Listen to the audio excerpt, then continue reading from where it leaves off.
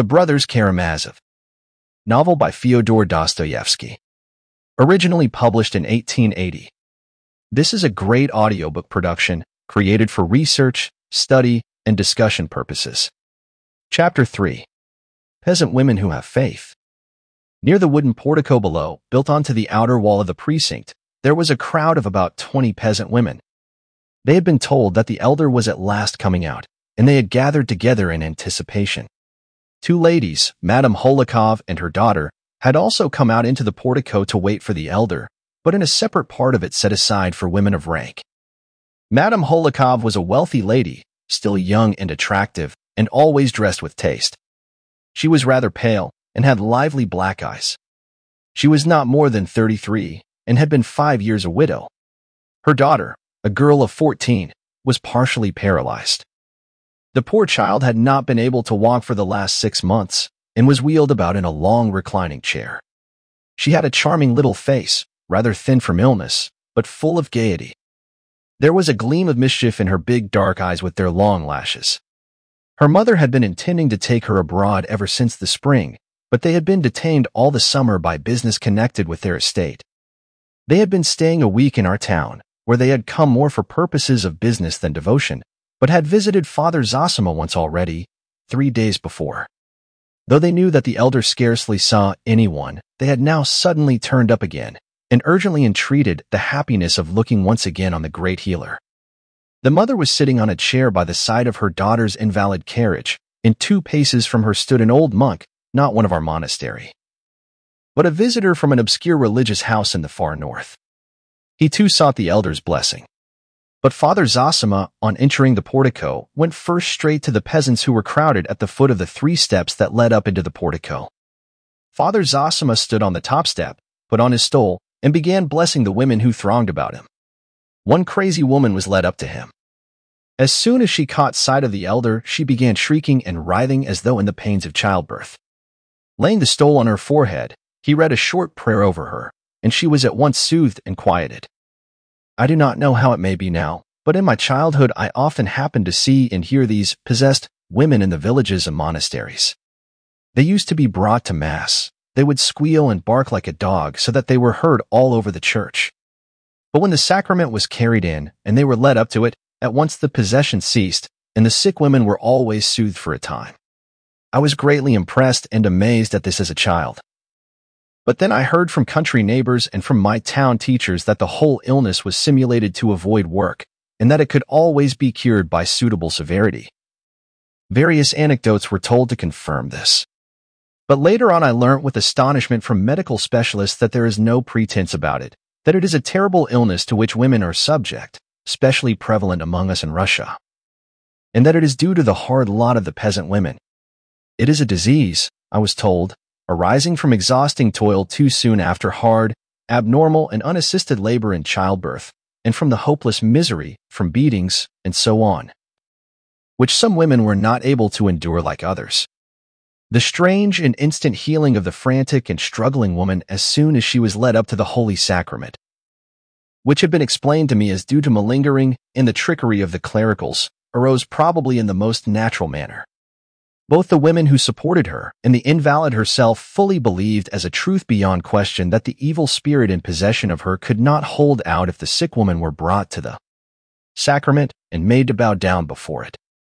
And so, with a nervous and psychically deranged woman, a sort of convulsion of the whole organism always took place, and was bound to take place, at the moment of bowing down to the sacrament.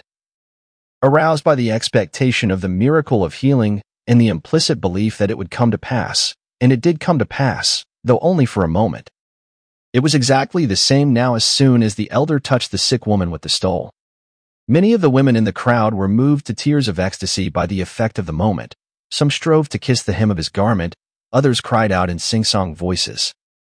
He blessed them all and talked with some of them. The possessed woman he knew already. She came from a village only 6 versts from the monastery and had been brought to him before. But here is one from afar. He pointed to a woman by no means old, but very thin and wasted, with a face not merely sunburnt, but almost blackened by exposure. She was kneeling and gazing with a fixed stare at the elder. There was something almost frenzied in her eyes. From afar off, Father from afar off. From 200 miles from here. From afar off, father, from afar off. The woman began in a sing-song voice as though she were chanting a dirge, swaying her head from side to side with her cheek resting in her hand. There is silent and long-suffering sorrow to be met with among the peasantry. It withdraws into itself and is still. But there is a grief that breaks out, and from that minute it bursts into tears and finds vent in wailing. This is particularly common with women, but it is no lighter a grief than the silent. Lamentations comfort only by lacerating the heart still more. Such grief does not desire consolation. It feeds on the sense of its hopelessness. Lamentations spring only from the constant craving to reopen the wound. "You are of the tradesman class," said Father Zosima, looking curiously at her. "Townfolk we are, father, townfolk. Yet we are peasants though we live in the town. I have come to see you, oh father. We heard of you, father, we heard of you. I have buried my little son, and I have come on a pilgrimage. I have been in 3 monasteries, but they told me, go, Nastasia, go to them, that is to you. I have come. I was yesterday at the service, and today I have come to you. What are you weeping for?" "It's my little son I'm grieving for, father. He was 3 years old, 3 years all but 3 months. For my little boy, father, I'm in anguish for my little boy. He was the last one left. We had 4, my Nikita and I, and now we've no children. Our dear ones have all gone. I buried the first 3 without grieving over much, and now I have buried the last. I can't forget him. He seems always standing before me. He never leaves me. He has withered my heart. I look at his little clothes, his little shirt, his little boots, and I wail. I lay out all that is left of him, all his little things. I look at them and wail. I say to Nikita, my husband, let me go on a pilgrimage, master.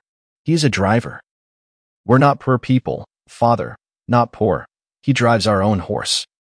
It's all our own, the horse and the carriage. And what good is it all to us now? My Nikita has begun drinking while I am away. He's sure to. It used to be so before. As soon as I turn my back, he gives way to it. But now I don't think about him. It's 3 months since I left home. I've forgotten him. I've forgotten everything. I don't want to remember. And what would our life be now together? I've done with him. I've done with them all. I don't care to look upon my house and my goods. I don't care to see anything at all. Listen, mother, said the elder. Once in olden times a holy saint saw in the temple a mother like you weeping for her little one, her only one, whom God had taken. Knowest thou not, said the saint to her, how bold these little ones are before the throne of God? Verily there are none bolder than they in the kingdom of heaven. Thou didst give us life, O Lord, they say. And scarcely had we looked upon it when thou didst take it back again. And so boldly they ask and ask again that God gives them at once the rank of angels. Therefore, said the saint, thou too, O mother, rejoice and weep not, for thy little son is with the Lord in the fellowship of the angels. That's what the saint said to the weeping mother of old. He was a great saint, and he could not have spoken falsely. Therefore you too, mother, know that your little one is surely before the throne of God, is rejoicing and happy, and praying to God for you, and therefore weep not, but rejoice. The woman listened to him, looking down with her cheek in her hand. She sighed deeply. My Nikita tried to comfort me with the same words as you. Foolish one, he said, why weep? Our son is no doubt singing with the angels before God. He says that to me, but he weeps himself. I see that he cries like me. I know, Nikita, said I. Where could he be if not with the Lord God? Only, here with us now he is not as he used to sit beside us before. And if only I could look upon him one little time, if only I could peep at him one little time, without going up to him. Without speaking, if I could be hidden in a corner and only see him for one little minute, hear him playing in the yard, calling in his little voice, Mammy. Where are you? If only I could hear him pattering with his little feet about the room just once, only once. For so often I remember how he used to run to me and shout and laugh. If only I could hear his little feet, I should know him. But he's gone, father, he's gone, and I shall never hear him again. Here's his little sash, but him I shall never see or hear now. She drew out of her bosom her boy's little embroidered sash, and as soon as she looked at it she began shaking with sobs. hiding her eyes with her fingers through which the tears flowed in a sudden stream. "It is Rachel of old," said the elder, weeping for her children, "and will not be comforted because they are not. Such is the lot set on earth for you mothers. Be not comforted. Consolation is not what you need. Weep and be not consoled, but weep. Only every time that you weep, be sure to remember that your little son is one of the angels of God, that he looks down from there at you and sees you, and rejoices at your tears, and points at them to the Lord God, and a long while yet will you keep that great mother's grief. But it will turn in the end into quiet joy, and your bitter tears will be only tears of tender sorrow that purifies the heart and delivers it from sin. And I shall pray for the peace of your child's soul." "What was his name?" "Alexei, father." "A sweet name. After Alexei, the man of God." "Yes, father." "What a saint he was. I will remember him, mother, and your grief in my prayers, and I will pray for your husband's health. It is a sin for you to leave him. Your little one will see from heaven that you have forsaken his father, and will weep over you. Why do you trouble his happiness? He is living, for the soul lives forever, and though he is not in the house, he is near you, unseen. How can he go into the house when you say that the house is hateful to you? To whom is he to go if he find you not together, his father and mother? He comes to you in dreams now, and you grieve. But then he will send you gentle dreams. Go to your husband, mother, go this very day." "I will go, father, at your word. I will go. You've gone straight to my heart. My Nikita, you are waiting for me," the woman began in a sing-song voice, but the elder had already turned away to a very old woman, dressed like a dweller in the town, not like a pilgrim. Her eyes showed that she had come with an object, and in order to say something. She said she was the widow of a non-commissioned officer and lived close by in the town. Her son Vasenka was in the commissariat service and had gone to Irkutsk in Siberia. He had written twice from there, but now a year had passed since he had written. She did inquire about him, but she did not know the proper place to inquire. Only the other day Stepanida Ilyinishna, she's a rich merchant's wife, said to me, "You go, Prohorovna, and put your son's name down for prayer in the church. And pray for the peace of his soul as though he were dead. His soul will be troubled," she said, "and he will write you a letter." And Stepanida Ilyinishna told me it was a certain thing which had been many times tried. Only I am in doubt. "Oh, you lied of ours. Is it true or false, and would it be right? Don't think of it. It's shameful to ask the question. How is it possible to pray for the peace of a living soul? And his own mother, too. It's a great sin, akin to sorcery. Only for your ignorance it is forgiven you. Better pray to the Queen of Heaven, our swift defense and help, for his good health, and that she may forgive you for your error. And another thing I will tell you, Prohorovna. Either he will soon come back to you, your son, or he will be sure to send a letter. Go, and henceforward be in peace. Your son is alive, I tell you. Dear father, God reward you, our benefactor, who prays for all of us and for our sins." But the elder had already noticed in the crowd 2 glowing eyes fixed upon him. An exhausted, consumptive-looking, though young peasant woman was gazing at him in silence. Her eyes besought him, but she seemed afraid to approach. "What is it, my child?" "Absolve my soul, father," she articulated softly, and slowly sank on her knees and bowed down at his feet. "I have sinned, father. I am afraid of my sin." The elder sat down on the lower step. The woman crept closer to him, still on her knees. "I am a widow these 3 years," she began in a half-whisper, with a sort of shudder. "I had a hard life with my husband. He was an old man. He used to beat me cruelly. He lay ill. I thought, looking at him, if he were to get well, if he were to get up again, what then? And then the thought came to me." "Stay," said the elder, and he put his ear close to her lips. The woman went on in a low whisper, so that it was almost impossible to catch anything. She had soon done. 3 years ago?" asked the elder. 3 years. At first I didn't think about it, but now I've begun to be ill, and the thought never leaves me." "Have you come from far?" "Over 300 miles away." "Have you told it in confession?" "I have confessed it. Twice I have confessed it." "Have you been admitted to communion?" "Yes.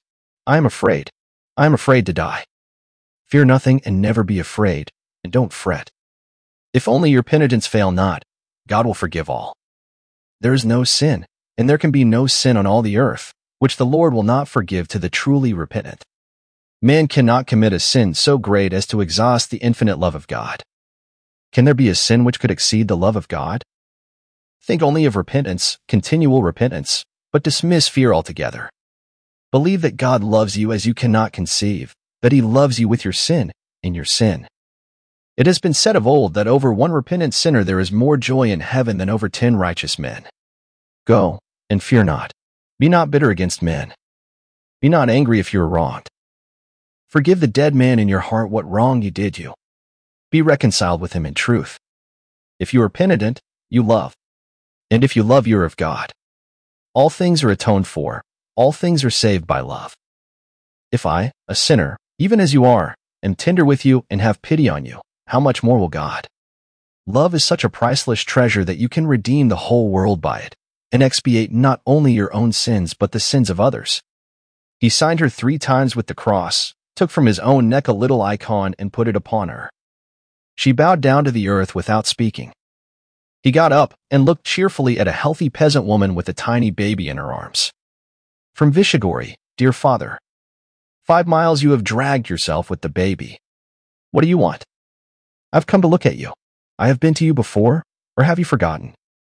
You've no great memory if you've forgotten me. They told us you were ill.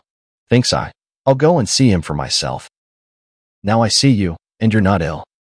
You'll live another 20 years. God bless you. There are plenty to pray for you. How should you be ill? I thank you for all, daughter. By the way, I have a thing to ask, not a great one. Here are 60 kopecks. Give them, dear father, to someone poorer than me. I thought as I came along, better give through him. He'll know whom to give to.